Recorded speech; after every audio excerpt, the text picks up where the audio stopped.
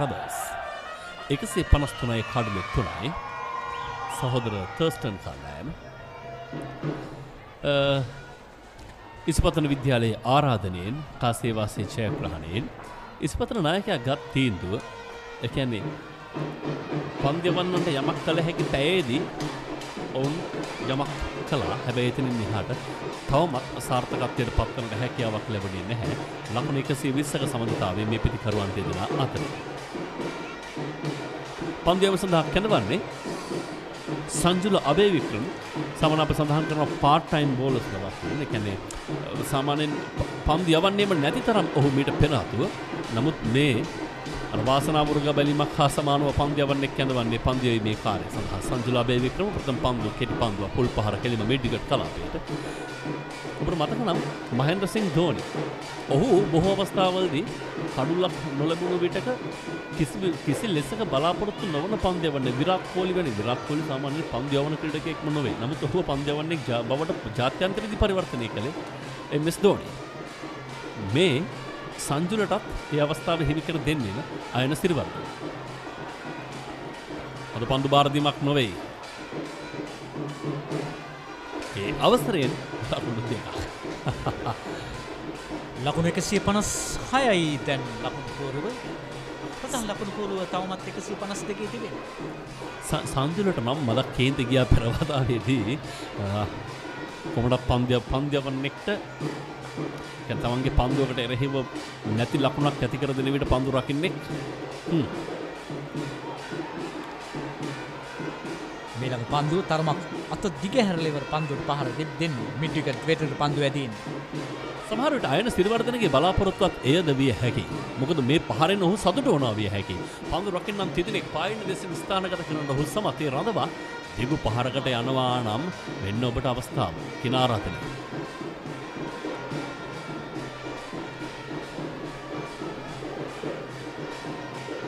ඒත් එක්කම සඳහන් කළ යුතු කාරණාව පෙරවතාවේදී අර අප දුටුවා සිසිලන් පානය අතරතුර නිමේෂ් පෙරේරා යම් ආබාධයකට ලක් වුණා. ඒ නිසා තවදුරටත් ඔහුට පන්දුර පහර දීමට අපහසුයි. ඒ මොහොතේදී ඔහු තීරණය කළා පිටියෙන් ඉවත් කරන්න තාවකාලිකව. දැන් ඒ වෙනුවට නවක පිටිකරුවා පිටියට අවතීර්ණ. සවන් ප්‍රභාෂ්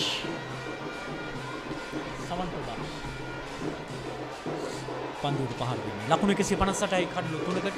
ටර්ස්ටන් කණ්ඩායමේ ප්‍රබලම පිටිකරුවා ඔහු තමයි සවන් ප්‍රභාෂ්. දිනේෂ් කලින් කිව්වා ඔහු තමයි මේ ඉනිමේ සිටින ප්‍රහාරාත්මක පිටිකරුවා කියලා. ඔහුගේ ලකුණු ලබා ගැනීමේ වේගයේ පිටිකරන රටාව පිළිබඳව ඔබ කලින් කතා කළා. ඔහුට ශතකයක් ලබාගත හැකිව තිබුණා මෙවර තරඟමාලාවේ. එක් තරඟයකදී ලකුණු 95කට පිටියෙන් ඉවත් වුණ දැවිලියා. නමුත් අර්ධ ශතක 7ක් ඔහුගේ නම ඉදිරියේ තිබුණා තරඟ 13ක. තරඟ 13කදී අර්ධ ශතක 7ක් ලබා ගැනීම සැබවින් හොඳ පිටි ප්‍රහාරයක්. හොඳ ප්‍රහාරාත්මක පිටිකරුවෙක් ඔහු. ඒ අතරතුරේදී ප්‍රධාන විනිසුරු පේනවා ඇති ඔහු යම් සංඥාවක් ලබා දුන පිටිකරුවන්ගේ ඩේන්ජර් ඒරියා. පිටිකරුවන් ගමන් කළ නොහැකි කලාපයේ අවදානම් කලාපයේ ගමන් කරනවා. මේ පිළිබඳව අවධානය යොමු කළ යුතු බව දින දෙක තරඟයක් ඉනිම 4ක් හතරවන ඉනිම නැත්නම් භයංකාර විය හැකියි. දැන් පන්දුවට පහර දීම සඳහා සූදානම් වන්නේ සවන් ප්‍රභාෂ්.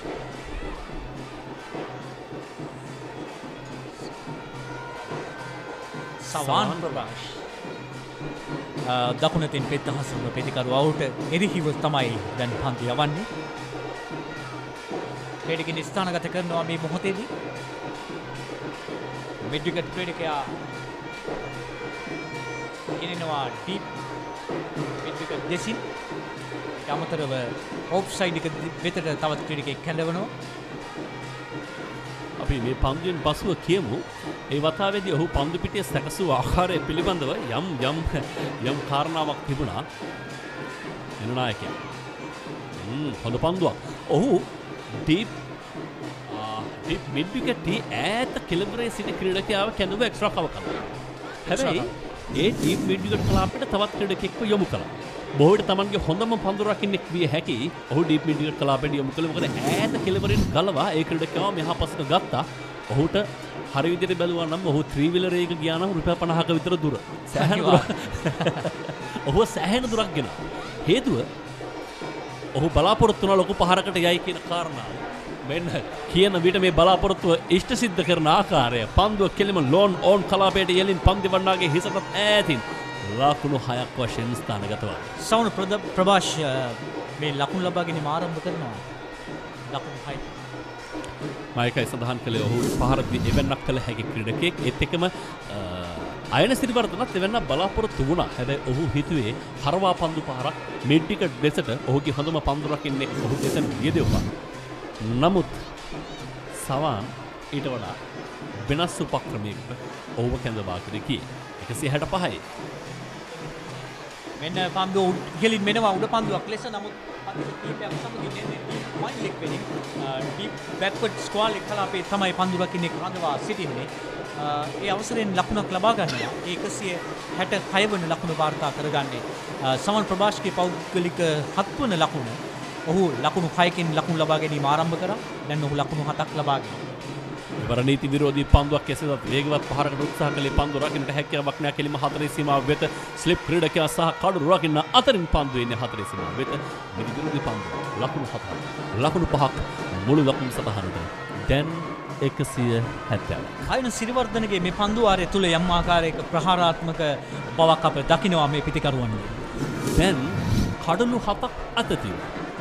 ඉතින් තවදුරටත් ආරක්ෂා කරගෙන ඇති ඵලයක මම කියන ප්‍රශ්නාර්ථය තියෙනවා. යුද්ධයට නැති කඩුව කොස්කොටන්ට කියලා විමසන්නේ ওই කාරණාව නිසා. ඒ නිසා දැන් පන්දුර පහර දිය යුතුයි. දැන් වැරෙන් පහර දිය යුතුයි. නිමේෂ් පෙරේරාගේ ආබාධය පිටුවහලක් වී තිබෙන ආකාරයට දකින්න පන්දු වෙනවා. ලෝන් ඕන් කලාපයේ දෙසින් තවත් ලකුණු 6ක් විය හැකියි. 6ක්ද 4ක්ද විනිසුරුන්ට ප්‍රශ්නය, අපිටත් ඒ ප්‍රශ්නය, ඔබටත් ඒ ප්‍රශ්නය විවේචන දෙන්නට ළඟයි. බලමු විනිසුරු විමසනවා. ලෝන් ඕන් කලාපයේ දෙසින් කුමක්ද වුනේ? ඔව් මෙන්න ප්‍රතිඵලය. ලකුණු 6 176යි. ඒ පහර අප දකින්නේ ජයවිහාන්ගේ පිටේ. ජයවිහාන් වැඩි බරක් දුන්නේ නැහැ පහර සඳහා. නමුත් ස්ථානගත කිරීම සහ කල්යල් මැනීම එය මනරම් ඉහළ මට්ටමේ. ඒ නිසා පන්දුව ඉහළින්. ඊළඟ පන්දුව ලොන් ඔෆ් දෙසින් එක ලකුණක් ලබා ගන්නවා. පන්දුවේ තරම් එල්ලේගේ පන්දු යවන්නාගේ අන්තයට යමුනේ නැහැ. කෙසේ වෙතත් කඩුව රකින්න ක්‍රීඩකයා වෙතට එක ලකුණක් ජයවිහාන්ට. ඔහුගේ පෞද්ගලික ලකුණු සංඛ්‍යාව 80යි දැන්. පන්දු 116කට ක්‍රමක්‍රමයෙන් දිනේෂ් මේ ජයවිහාන් තමාගේ ශතකයේ වෙත ළඟා වෙන අවස්ථාව. තවත් ලකුණු 20ක් පමණයි ඔහුට තිබෙන්නේ.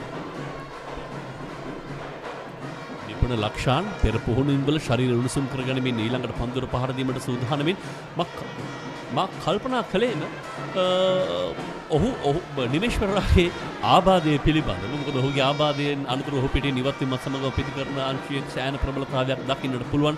177යි පන්දු වාරයේ අවසානයේ 47යි. ලකුණු 177යි කඩලු 3කට තරගයේ 48 වන පන්දු වාරයේ ක්‍රියාත්මක කිරීම සඳහා සූදානම් වන්නේ. කෙසේ වෙතත් මේ පිටිකරුවන් දෙදෙනා ඉතාමත්ම හොඳින් වේගෙන් ලකුණු ලබා ගන්න ආකාරය අප දකිනවා.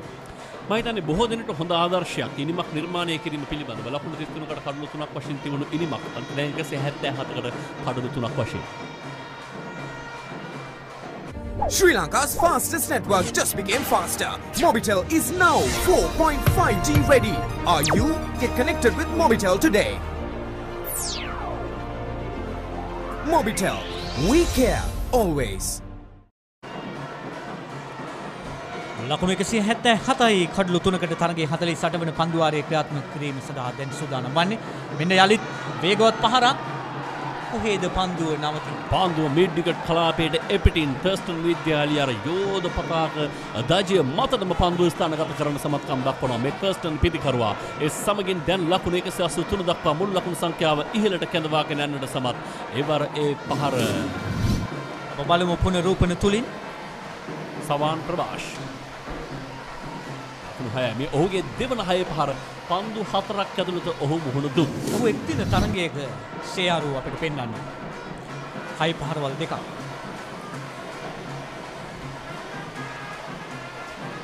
තවත් එක ලකුණක් ලබා ගන්නවා. 185යි දැන් ලකුණු සංඛ්‍යාව. 48 වන පන්දු වාරයේ ක්‍රියාත්මක කරද්දී ජයවිහාන්ගේ ඉනිම මම හිතන්නේ ආරම්භයේදී තාමත්ම හොඳ ආරම්භයක් ඔහු ලබා ගත්තා. ඒ ආරම්භය දැන් දීර්ඝ ඉනිමක් බවට පත් කරගෙන තිබෙනවා මේ වන විට. ඔහු වටා නිර්මාණය වන ඉරිමක් බවට ඔහු පරිවර්තනය කරගන්නවා.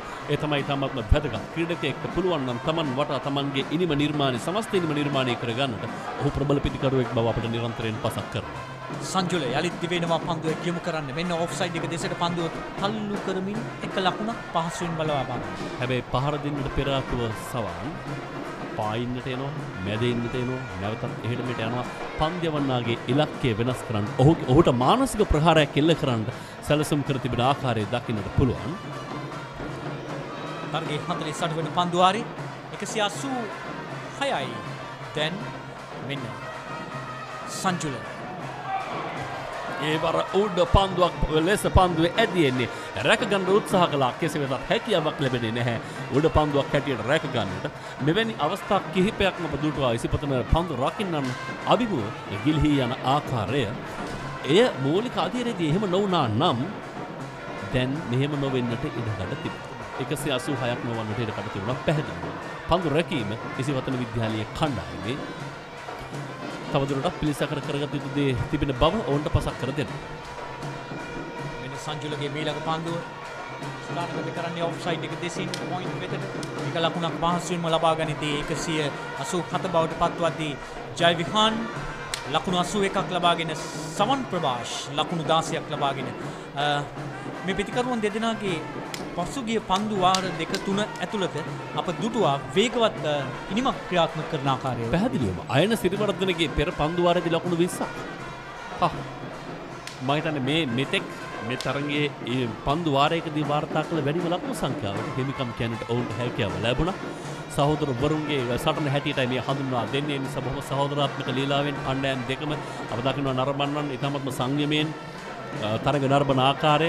මේ පෙර විට තර්ස්ටන් තජ රැගෙන තර්ස්ටන් තරග නරඹන්නන් ලාබාල පාසල් දරුවන් හතරේ සීමාව අභියස සිට තමන්ගේ වැඩිමහල් සහෝදර වරුන් ක්‍රීඩා කරන අපූර්වත්වය වෙනුවෙන් ජයഘോഷා නගන ආකාරයත් එක්ක ඉසිපතන ආදි ශිෂ්‍යයින් විශේෂයෙන්ම අද දවසට වැඩි අපිට හෙට දවස තුල විශාල පිරිසක් මේ තරගය නැරඹීම සඳහා මේ ක්‍රීඩාංගණයට පැමිණෙන ආකාරය අපිට දැකගත හැකියි. පැහැදිලිව මොකද අද කාර්යබහුල දිනයක් සතියන් වැඩ කරන අන්තිම දිනයේ සිකුරාදා දවස බොහෝ දිනකට සෑහෙන කාර්යභාරයක් පැටවෙන දවසක්. ඒ නිසා ඔවුන් අද හිත හදාගෙන ඇති මල්ලිලාගේ අපූර්වත්වයේ බලන්නට අයියලා හෙට දවසේදී වැඩි කාල වේලාවක් වෙන් කර ගැනීම වෙනුවෙන්. මොකද හෙට දවසේ තමයි කාලෙකින් පස්සේ යාළුවෝ ටික අයිති සෙට් වෙන්නේ මේ ක්‍රීඩාංගණේ. හොඳයි. සෙට් වීම කියන වචනයට නම් අර්ථ කිහිපයයි. 187යි. කඩලු 3යි. 55 වන සහෝදරයන්ගේ සංග්‍රාමයේ ඉතාමත්ම හොඳ කිරු රැස් මේ වන විට කොළඹ SSC ක්‍රිකට් ක්‍රීඩාංගණයට පතිත වෙනවා. ක්‍රිකට් ක්‍රීඩාවට ඉතාමත්ම උචිත කාලගුණික තත්ත්වයක් අපට දක්න ලැබෙන්නේ. ක්‍රිකට් ක්‍රීඩාවට උචිත කාලගුණයක් කෙසේ වෙතත් දිවයිනේ ප්‍රදේශ කිහිපයකට ඒ අයහපත් කාලගුණික තත්ත්වයක් බවට පත් වී තිබෙනවා වියලි කාලගුණික තත්ත්වය. නමුත් මේ ක්‍රීඩාංගණයේ මේ තරගයට නම් ඉතාමත්ම යෝග්‍ය කාලගුණික තත්ත්වයක් අපි දකිනවා. මදුෂික සඳරුවන් නැවතත් කැඳවන්නේ පන්දියවීමේ කාර්යය සඳහා ලකුණක් ලබා ගන්නට හැකියාවක් නැහැ. සෑහෙන වේලාවකට පසු ලකුණක් නැති පන්දුවක් හැටියට හඳුනා දෙන්න පුළුවන්. සවන් ප්‍රභාෂ්ගේ මීළඟ පන්දුවට ස්ථානගත කරන්නේ ලෝන් ඔෆ්ස් දෙසින් ඔහු වේගයෙන් පන්දුව වෙත පිට ගෙනෙනවා. නමුත් ක්‍රීඩකෙක් සිටිනවා ලෝන් ඔෆ් කලාපේ නිසා වන්නට අවසන් මොහොතේ පන්දුව පතිතයක් සමගින් ලෝන් ඔෆ් දෙසට එල්ල කරන්න. ඔහු පැමිණ තිබෙන්නේම වැඩේ පත්තු කරන අභිලාෂය. අනිවාර්යයෙන්. ඔහු ගිනි කෙලියට සූදානම් බව ඔහු සපත කරනවා. හොඳ පන්දුවක්. ආම පන්දුව පිටිකරුවා හිතුවේ තමන්ගෙන් එපිටට පන්දුවේ දංකේම නෑ. මෙන්න තමන්ට හොයාගෙන එනවා පන්දුවේ ඇතුළතට. රූපෙන් තුලි. තාමත් හොඳ පන්දුව. එය කෙටි කුඩි ඩ්‍රයිව් පාරක් එල්ල කරන තරම් කෙටි පන්දුවකුත් නෙවෙයි දුර පන්දුවකුත් නෙවෙයි. මෙන්න පන්දුව ස්ථානගත කරන්නේ තර්ඩ් මෑන් දෙසින් එවර. බැක්කට් පහර එක ලකුණක් ලබා ගන්නවා. 188යි දැන් 189යි. අන්තර්පාසල් මහා ක්‍රිකට් කෙටුමකදී ශතකයක් වාර්තා කරන්න හැකි නම් පිටිකරුවෙකුට ඔහුට එය සිහිනයක්. ඔහු දිගු කලක සිට පෙරම් පුරන සිහිනයක්. ඒ සිහිනය වෙනුවෙන් මේ පිටිකරුවා සූදානම්වෙන් පසු වන ආකාරය දකින්න පුළුවන්.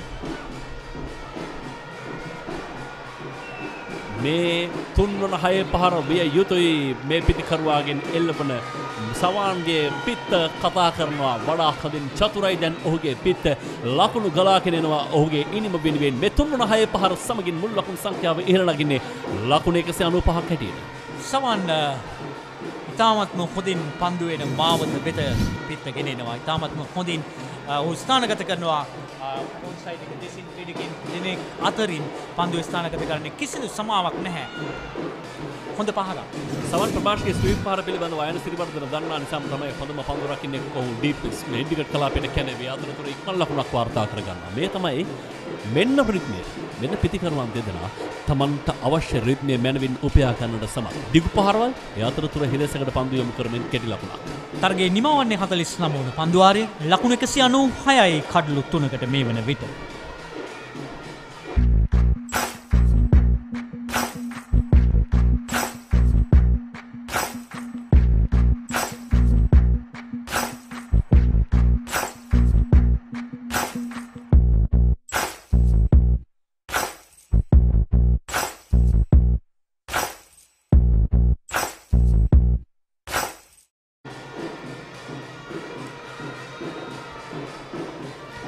කොළඹ පිටියේ මේ වන විට තර්ස්ටන් විද්‍යාලයේ ප්‍රේක්ෂාගාරයේ සැහැණ සතුටින් සැහැණ ජවයෙන් මොකද දැන් ලකුණු පූර්ව වේගයෙන් ක්‍රියාත්මක කරන මොහොතක් බවට මේ පිටිකරුවන් දෙදෙනා ලකුණු වේගයේ ඉහළ දමනට සමත්කම් දක්වා තිබෙනවා. පන්දු වර 49ක් අවසන් 196යි. ඒ අනුව 2.3ක තිබුණු ලකුණු වේගය ඕන් කැඳවාගෙන විත් තිබෙනවා. පන්දු වාරයකට ලකුණු 4 බැගින්. ඉන් අනතුරුව පන්දු වාර 10. මෙතෙන් සිට පන්දු වාර 11. එය බලමු. අඩාල කරන්නට අවශ්‍ය නම් බොහෝ විට පන්දු දෙවන්නට පුළුවන්. කඩුල්ලක් දෙකක් ලකුණු වේගය අඩාල කරන්න සමත්කම් දක්වා. ඒ නිසා මේ අවසන් පන්දු 66 තීරණාත්මකයි. පැහැදිලිවම තීරණාත්මකයි. පන්දු යැවීමේ වෙනසක් ඒ සමගින් සිදු කරනවා. මේ මොහොතේ විශේෂයෙන්ම පන්දු යැවීම සඳහා කැඳවා තිබෙන්නේ දින දිසානායක. පියවරක් ඉදිරියට පැන පහරක් කෙල කරන්නේ පන්දුව 4 සීමාව වෙතට ඇදිනවා නතර කර ගැනීමට හැකියාවක් ලැබෙන්නේ නැහැ ලකුණු 4යි. සෑහෙන හොඳ උත්සාහයක් පළ කළා ඉවරේ පන්දුව නවතා ගැනීම සඳහා නමුත් හැකියාවක් ලැබෙන්නේ නැහැ. අප දකිනවා පායින් දෙසින් ප්‍රබල පහරවල් කිහිපයක්ම සවන් ප්‍රභාෂ්ගෙන් ඒ අතරතුරේදී මෙන්න තර්ස්ටන් විද්‍යාලීය කණ්ඩායම ලකුණු 200 සීමාව ස්පර්ශ කරන්න සමර්ථ 200යි කඩලු 3යි 53 පන්දු වාරයේ ක්‍රියාත්මක වන්නේ. ලකුණු 200යි කඩලු 3කට ඉතාමත්ම හොඳින් පන්දුව ස්ථානගත කරනවා ඉවර මිඩ් විකට් දෙසින් ලකුණු 4 ලබා ගන්නවා. ප්‍රබල උත්සාහයක් ඒ අවස්ථාවේදී පන්දුව නතර කිරීම සඳහා ඒ ස්ථානයේ පන්දු රැකමින් සිටි ක්‍රීඩකයා දරන්නේ. ඉලක්කයේ ගිලිහි ගියා නැත්නම් උපායක් ආකාරයට පිටින්නට එපිටින් පන්දුව ක්‍රියාත්මක කළා. සවන් ප්‍රභාෂ්ගේ පැමිණීම මේ මොහොතේ හැටියට තර්ස්ටන් ඉන්නට සැහැණ එක් පිටිකරුවෙක් ඉන්නේ ශතකයක්. ඒ නිසා ඔහුගෙන් දිගු බරති පහරවල් බලාපොරොත්තු වීම සාධාරණ නැහැ. ඔහුට ශතකය කරා නිදහසේ ගමන් කරන්න ඉඩ දිය යුතුයි. ඔහුගේ සිහිනයට ඔහුට ළඟා වන්නට ඉඩ දිය යුතුයි. නමුත් කණ්ඩායමේ සිහිනය ක්‍රියාත්මක කිරීම සඳහා සවන් සෑහෙන මැනවින් තමන්ගේ කාර්යභාරය ඉටු කරන ආකාරයක් දකින්නට පුළුවන්. සවන් පන්දුවට පහර දෙන ආකාරයේම බැලු බැල්මට පේනවා ඔහු සෑම පන්දුවකටම වේගවත් පහරවල් කරා යොමු වන ආකාරය ඔහු ඉන්න ඉසව්වෙන් විටක පායින්න වෙතට තවත් විටක මැදින් පිට ඉන්න වෙතට පැමිණෙමින් තමයි ඔහු පන්දුවට පහර දෙන්නේ. හොඳ සැලස්මක්. හොඳ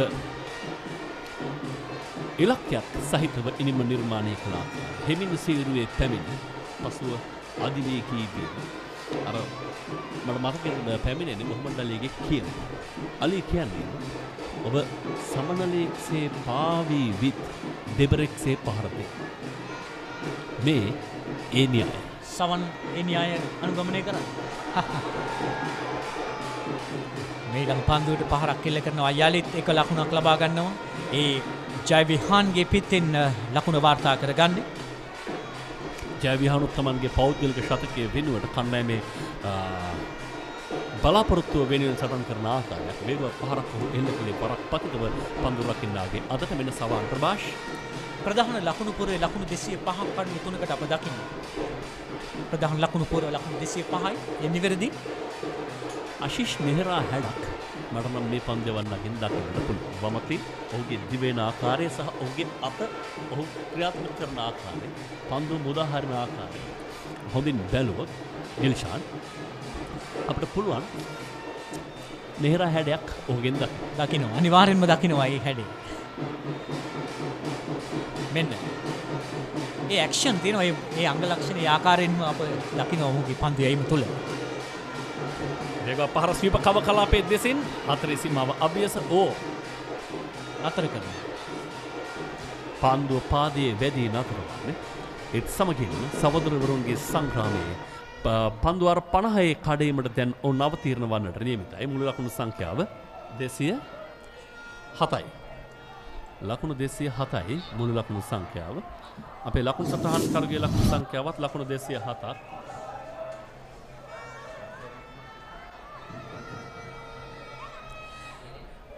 යලි දිවෙනවා පන්දු යැවීම සඳහා මෙන්න පෙර පාදයට පැමිණ පන්දු ඔෆ්සයිඩ් එක දෙසින් නික්මන් ලකුණක් ලබා ගැනීම සඳහා ජය විහාන් උත්සාහ කරත් කෙසේ වෙතත් සවන් ඔහු හරවා යවනවා. නිමව දකිනවා තරගේ 50 වන පන්දු වාරයේ ලකුණු 204යි කඩලු 3කට. ඔව්. D2ක සම ගැනීම ඩිලිෂාන් සමගින් දිනේෂ් R2ක මුණ ගැසීම. රෙකි සමගින් රංචි.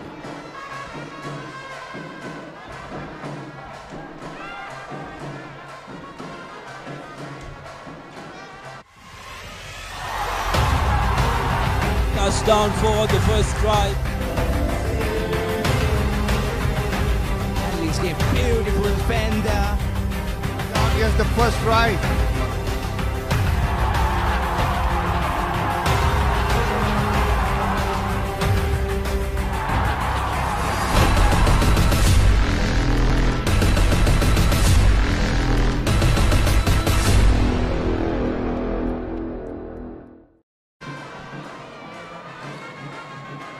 So it's a 204 for 3, 54 run partnership at the moment between these two. Some excellent batting, and Thurstan at the moment right on top of this game. Remember, they were 33 for 3, and now with this boundary they'll move up to 208 for 3. What a shot, fantastic shot, stand and deliver straight as a dice into the side screen. 4 more. Yes, it's just getting too easy for the Thurstan batters now. This is Jai Vihan, who's currently at 86. There you go. Easy pickings. Stand and deliver, like you said, Ricky. And his skipper, Sawan Prabash on the other end. He's just on a beast mode, I must say. Just whacking the ball all around the park. Brilliant platform set for Thurstan College as they just entered the last 10 overs of the innings. I'm sure they are looking beyond 250 now. Definitely, this is what we were looking for. This is the cricket we were looking for. Everybody was looking for, and the 60 overs concept has brought us into this game. Thurstan 33 for 5 on another day. On another day would have just tried to block out and bat long as possible, but because of the 60 over concept there's changed of minds, change of attitude, and look at the way they are batting. I mean, this is something we have not seen from these players before for Thurstan this season. And on another day, Ricky, they could have been even bowled out for 150 runs after being so defensive, but today it's not the case. They are being very positive. Once again, another boundary. Sawan Prabash just getting along with his game, whacking the ball all around the park. No answer whatsoever for the bowlers at the moment. Isipathana College feeling the heat. Yes, he's enjoying himself. He has over 600 runs this season. By far, he's the best batsman, Sawan Prabash, and he's taking this opportunity. Ideal situation for him. Go after the ball in. No restrictions. Get as much as possible, and he's doing a wonderful job. 21 balls for his 39 runs. Just brilliant batting from the right-hander. He had his plan when he walked out to the middle. He's just going along very nicely there. Once again, another heave, this time all the way. And that's out of here. Yeah, it's a massacre at the moment. Sawan Prabash is just taking on the bowlers single-handedly. 2 pull shots, first the backward of square for 4, now front of square through mid-wicket. Powerfully struck. These are not small boundaries, mind you. This is the SSC. And Sawan Prabash is really hammering Isipathana to all parts of the ground at the moment. Entertaining stuff here down at the SSC. Can they even get to 300? I think they can, the way they're going. Now they're scoring at almost 8-10 runs and over at a regular basis. Loose ball in. 4 more. That is poor stuff. He's rattled at the moment, the bowler. 2 short deliveries, trying to overcompensate. A full toss on leg stump. And Sawan Prabash in the form he is, he's not going to miss out on that. Easy, too easy for Thurstan College. And Sawan Prabash closing upon a half century. 49 of 23 deliveries. What a knock from Sawan Prabash, the highest run scorer coming into the big match and showing his true colours. What a knock, young lad. Brilliant batting from Thurstan College now. Taking it for the bowlers. Just going along very nicely. Dominating the proceedings at the moment. That's a 50 for Sawan Prabash. Brilliant knock from this young lad from Thurstan College. 24 balls he took to get to the half century. Brilliant indeed. Yes, a wonderful knock indeed. Richly deserved. 4 sixers in that innings. Very strong with the pull shot. And he's really shown what he's capable of. He was the batsman in form. He's And good. a selfie in the middle. Wonderful to see, wonderful to see. And the 2 batsmen are posing as well. Ranjika, that's good to see indeed. That will be a sweet memories for a long time. And we are told that last year's captain Kasun Aberatna, is it? 2 years earlier, actually, Kasun Aberatna, I remember his marathon knock, Yeah, 140. We were here. Was blockathon that was from Kasun Aberatna. Well, when you consider that match to this one, what a vast difference it is. That's what it makes this format of 60 overs. I think it has done a good deed for these youngsters. Their approach, everything has differed. And even when Haritha spoke to the Isipathana coach during the break, he said that they are going to win the match. So that approach itself, I think, is admirable from these teams.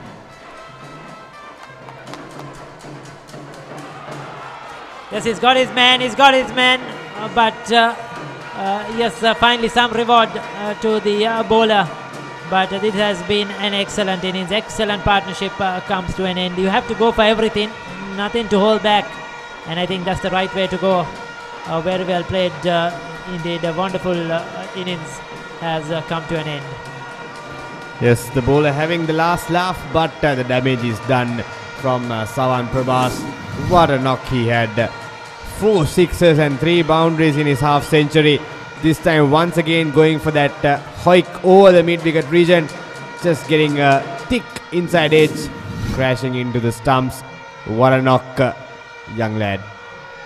Yes, probably just a bit too full to play that pull shot. He tried it in the last over, he succeeded.